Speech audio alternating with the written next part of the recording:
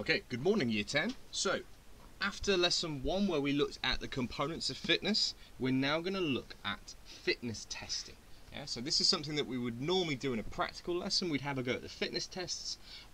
We would talk about them, talk about the different components, but obviously because we're not at school, we're going to have to do this a little bit differently. So, there is a YouTube channel of videos which go through a lot of the different BTEC fitness things. It's called Mr. B, and you can go on there and he goes through all of the BTEC sports stuff. So it could be the tests, the components, and things that we're going to be looking at later on.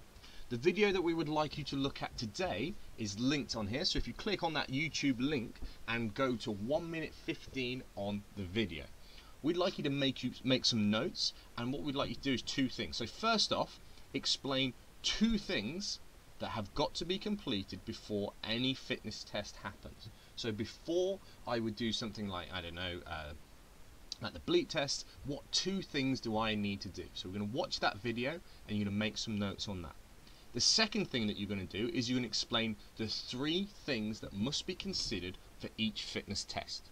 Now there are 3 key terms that you need to know, and the definitions as well, of what we must consider for each test, so that we know that it is good.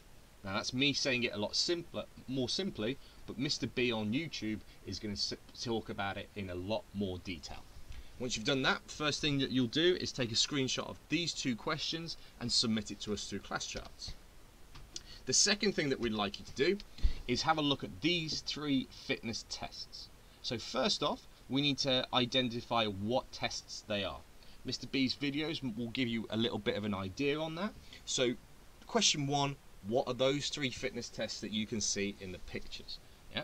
Number 2, working on what we've done in the previous task, do you think these 3 tests are valid?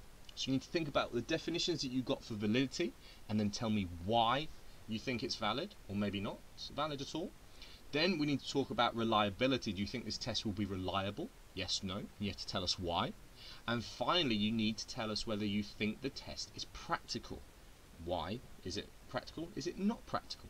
So you're using the video from the last slide, you're using the definitions and the examples that you wrote down, and then you are going to answer these 4 questions.